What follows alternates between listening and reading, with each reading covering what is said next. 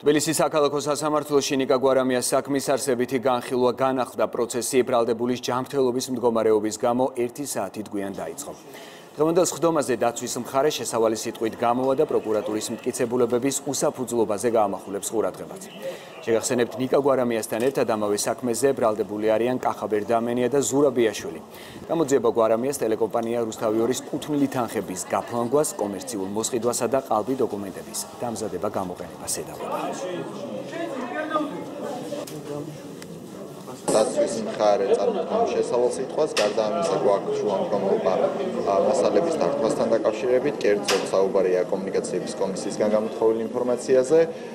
რამდენადაც ჩვენთვის არის ცნობილი, პროკურატურას ასევე გაფრთხილებული ყავს მოწმეები და თუ კი შესაძლებლობა მოგვეცემა, შეიძლება გადავიდეთ უკვე მოწმეთა გამოკითხვის პროცესში.